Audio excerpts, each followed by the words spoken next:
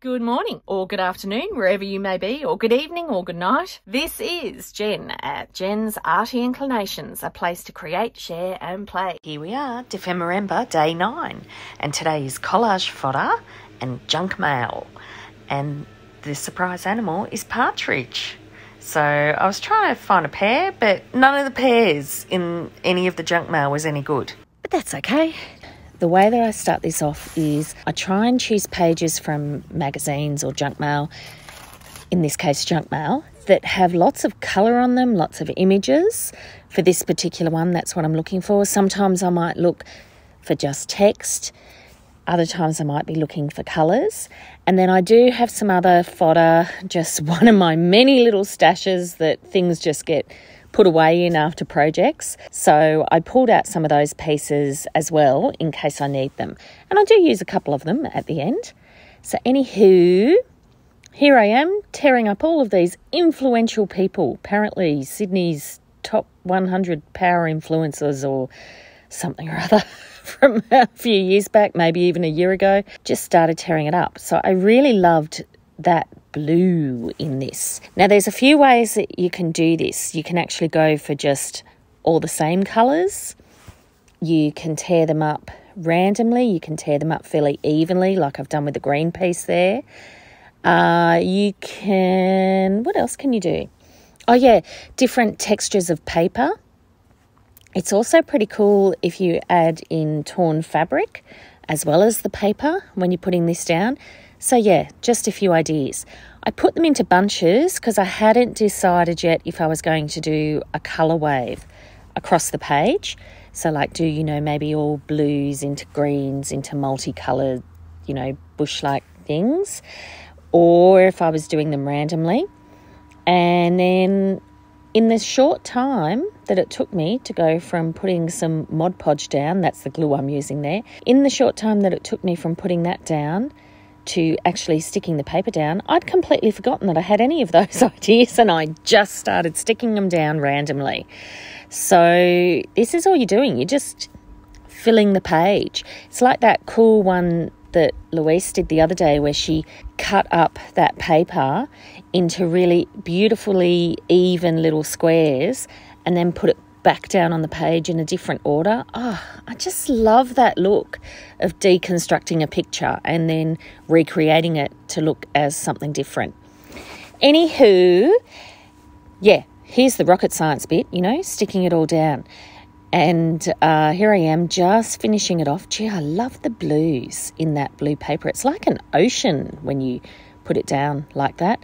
And look, yeah, at the very last minute, my Mod Podge wasn't coming out. It obviously had a bit stuck in the spout because then I got a massive big globule. But you know what? It made me think, well, I'll do this properly and I'll actually seal it over the top because I'm going to fold the whole thing in half. So that'll just help keep it all down. I did spread it with my fingers because I find that I get a thinner coat of my Mod Podge. Now here's the next step, outlining all of your torn edges. That's all this is. So I usually do it with an outline texture.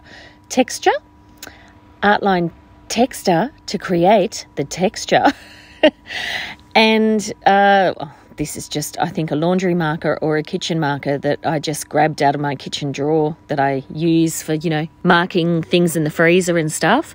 That's not necessary. If it's a permanent marker, that's fine because it will write over the shiny surfaces and it will hold if you're putting anything over the top of it, which I did do. So what you have to remember when you're outlining your edges, just run your hands over if you're not quite sure if it's a torn edge or not, and that'll help you feel the edge, obviously. And the other thing is, if you're a right-hander like me, work top left to bottom right. So left to right, top to bottom, and then that way you won't risk smudging on any shiny surfaces that you have there.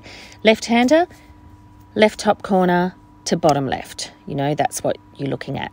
So just finishing it off here and folding it. And you know what? When you seal it with Mod Podge, it all sticks down really nicely. So, yeah, I shouldn't be lazy. I should do that more often. I mean, I was still impatient because I did actually dry them with the heat gun. Before I had a heat gun, I just used to keep a hairdryer beside my desk. So there's my little partridge. And he was a perfect little cover, I guess is what I'm saying. I popped him onto some coffee dyed dictionary page that I had. So I was just working out, where to tear him. And I liked this side of it because it had one of those squares, those bigger dictionaries. I like that interest in the texture, in the text, in the background. Alrighty, so what have we got next?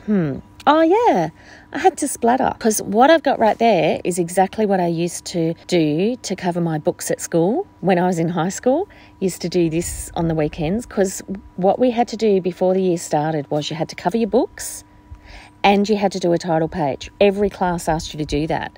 My kids have never done title pages and they've never covered books. I guess they're all too, needing to go through the curriculum too much to actually get to that point, which is such a shame. I loved doing that. Sometimes I hated it, You did have to do it, like it wasn't an optional thing. So I remember when I got smart, one year I actually just wrote the word science on the cover and did a hand-drawn squiggle line all around it. And when the teacher questioned it, I went, but that's my title page, it's my art. I was, a bit of a smarty pants. Anyway, I am literally just playing with ink. And you know what I love about watching me do this?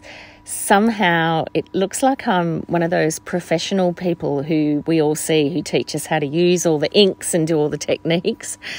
And I'm so not. I was just working it out as I went along, but it looked good. So, yeah, I was happy with that.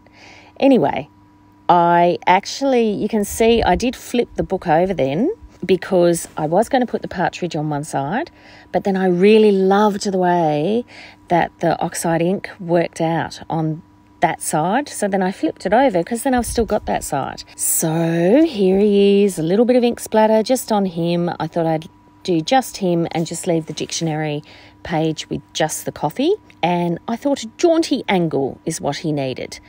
And just as I was putting it down, I had a last minute thought and I put some cheesecloth down. You know how I've got a bit of a cheesecloth obsession? I don't know what that says about me. Anywho, gluing that down, and there is my cover. So he's pretty much done. Using my bone folder does flatten him out. However, I have actually popped him under books after this video. So I've popped him under books and a brick that I've got covered with wrapping paper because that way it doesn't catch. And then he'll be nice and flat for the morning to go into my book. But you'll see it all finished. And so I just did some stamping down the edges, because I just felt that finished off the inside and I didn't feel like I needed to pop a bit of writing paper on it then. I really love that effect when I do it a lot. You see it in a lot of my flips where there's just a bit of stamping down the edge or in a little column, and it just feels like it makes it look all finished. So now I'm just doing massively quick background. I thought just splatters today since I had so much fun splattering, and I wanted to keep with the simplicity of the project. So do you remember that little other piece that I pulled out at the beginning and it had some fruit on it? So there is a pear on that. So there you go. There is a pear on the page for the partridge. Pear, partridge, page, possum, poppet. I don't know. I was trying to think of other words that went with it, but none of them did. All right, so I got a big glue globule when I was putting my lace down there, but that's all right. More cheesecloth. If you're stuck, throw some cheesecloth at it. All right, so that was just a really simple pocket on this page, and then he slips in my little project quite neatly and quite nicely. I hope you enjoyed. I can't believe I'm still managing to keep up with these daily. And but yeah, it's fun. I'd love it if you could leave me a comment below. Hit the like button if you enjoyed what you saw today. And of course, please subscribe if you haven't already. I will see you next time. And in the meantime, keep creating. Enjoy.